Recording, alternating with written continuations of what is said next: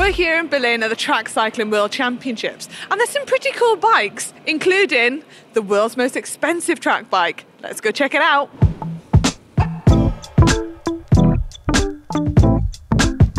First up, we've got our hands on 6-time Olympic gold medalist Jason Kenny's bike. Now, I was actually lucky enough to ride one of these bikes when I was on the GB track team, and they really are lovely bikes to ride. These T5s were built after the Rio Olympics as a new improved version. The carbon frame is a size large, and that's a 57cm top tube with a custom paint job by Silverstone Paint Technologies. Now, I'm a very big fan of the paint details on this bike, especially the flag detail on the top. He's running Dura-Ace 165 cranks with a Yobi chainring and a Euro-Asia sprocket on the back with a nice Reynolds chain. For the World Championships, the British cycling team is running Campagnolo Ghibli wheels with the Vittoria Pista Speed tyres. Now, these wheels are very popular here at the Track Cycling World Championships, and they are on nearly every bike I see. Then we have the Cervelo seat post with the Team GB custom saddle cradle. Jason has also chosen a Physique Antares saddle with the Shimano Dura-Ace pedals. There are a few cool custom bits on this bike as well, including custom built Jason Kenny size bars and a 3D printed stem. You won't be able to buy these bars anywhere because these are built just for Jason Kenny. Oh, and there's a gold titanium bolt on there too. At the end of the day, he is 6-time Olympic gold medalist, so he probably deserves that gold titanium bolt. Now, this bike comes in at a weight of 6.7 kilograms. Now, there's been a lot of talk about this bike, mostly because it's probably one of the world's most expensive bikes. The frame alone costs £25,000, and once you've added everything else you need, you can expect the price of the bike to be around £60,000. The bike has been built specifically for sprint events on the track, and it has some pretty awesome tech on it. Let's go take a closer look. This is the Malaysian track cycling team bike. It's the WXR Vortec 1 edition, with a frame only coming in 2 sizes, a small and a medium. The small frame has a reach of 396mm, with a medium coming in at 474mm.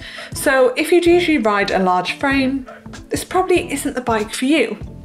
As you can see, this is a really slick looking bike, and the rear seat stays come out slightly, similar to on the Hope Lotus bike. This bike also has a really special paint job, and is actually painted by the same people who paint the Red Bull F1 cars. The team is running Brute carbon chainrings, and the bike has the ability to take a 68th tooth chainring. Now that's pretty big. It's also linked up with an Izumi 1/8 of an inch track chain. Wheels now, and on the rear they're running a Campagnolo Ghibli, and on the front a Vortec 4-spoke. It's super narrow to fit a narrow front through axle. Both the wheels are fitted with Vittoria Speed tyres. Again, another really popular choice here at the Track Cycling World Championships. Onto the bars now, and these are really nice slick looking bars with a bar width of 30cm, and a really short grip length is said to put the rider's hands in the ultimate aerodynamic position. Oh, and these bars come in at a price of £10,000. This bike is finished off with a specialised saddle, Shimano Dura-Ace pedals and an SRM power crank. All in, this pure breed race machine comes in at a weight of 7.5 kilograms, all kitted up. Now personally, I think £60,000 is a lot for a track bike, but let's go see what some of the spectators here at the Track Cycling World Championships think. How much would you pay for a track bike? Probably about £15,000. Okay. What about 60,000? My cycling's not good enough for that. How much would you pay for a track bike? Oh, like 1,000. Okay. Because I don't have so much money. Okay, well the Malaysian track bike is £60,000. Wow. Would you pay that much? No. Okay. Would you pay that much? No, never. That's a lot. £60,000. Oh my God. What do you think of that? That's quite a lot. Yeah. Would you pay that much? How much would you pay for a track bike? Very little, probably 20,000. That's still quite a lot. What about 60,000? Not with my standard of cycling, no. Definitely one of the hottest and undoubtedly the fastest bike here at the Track Cycling World Championships is Philippe Ogana's world-breaking track bike. Fresh from breaking the men's 4K individual pursuit, here is the Pinarello Bolide, the same frame that Wiggins broke his world hour record on.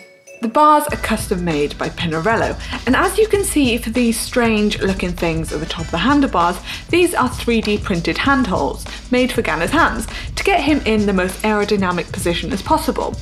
Wiggins also had similar custom handles to these on his hour record bike. The chainring is a brute carbon chainring from the Aero Coach, and interestingly he has a Road SRM power crank with a waxed 1/8 of an inch chain. Like many on the track, he is using the Campagnolo Ghibli wheels, handmade in Italy. The front wheel has a narrow axle for all those aero gains. And the Italian team are using the Vittoria Pista Speed tyres. It's finished off with a physique saddle and some nice custom touches on the seat post. Top Ganna. Nice. I also managed to speak to Sir Chris Hoy himself about some of the bike tech here at the World Championships. Okay, so there's a lot of new tech here at the Track World Championships. What do you make of it, and what do you think is the most interesting thing here that you've seen so far?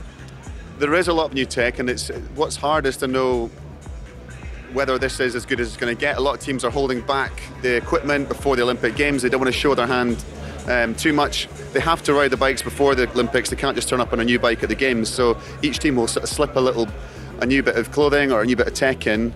The UCI will check it's okay, and then they'll remove it again. So the GB team have used their Olympic skin suits. They have used the new GB bike, the Lotus Hope bike, I think in Glasgow at the World Cup. So yeah, there's all sorts of exciting new things, and often it's not the most radical looking ones that are the most exciting or the most impressive. So yeah, it's stuff kind of under the, underneath the layers of paint and underneath the layers of carbon. That's what makes it special, because it's about how stiff and how efficient and how aero the bikes are.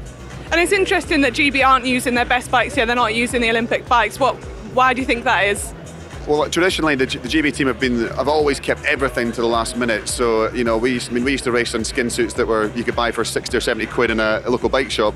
They have become, their regular skin suits have become better since then. But it's to give you that psychological boost as well as an actual boost. I mean, the tech is important, the bikes are important obviously, but it's not everything. It's not Formula One. At the heart of it is a cyclist who produces the power, and that's what you want to see. You want to see the athletes being the difference, not the wheels or the bike or the helmet or the skin suit. But at the same time, it's exciting, and as a tech fan, I do enjoy seeing what teams come up with, the way they approach the same puzzle from different angles. You have quite a few constraints that the UCI put in place about what you can and can't do with the bikes. So yeah, it's not easy to come up with a new idea, but yeah, some of the teams, the bikes seem to be performing well, and obviously each event has different requirements too. So do you go for one bike, a generic bike that works hopefully for all events, or do you have like Azizul Awang from Malaysia, one bike for him that I believe has cost $60,000 or £6,000 to produce? It's a lot of money for a bike, but it is a lot of money. But would you pay that much for a bike out of your own money?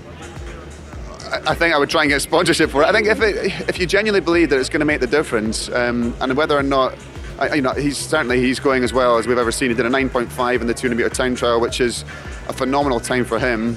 He qualified top 10. He got a bronze medal in the Keirin. So it's whether or not it actually makes a difference psychologically. If he goes to the start line believing that he's on, the same equipment or better than anybody else out there, that's got to give you a boost of confidence.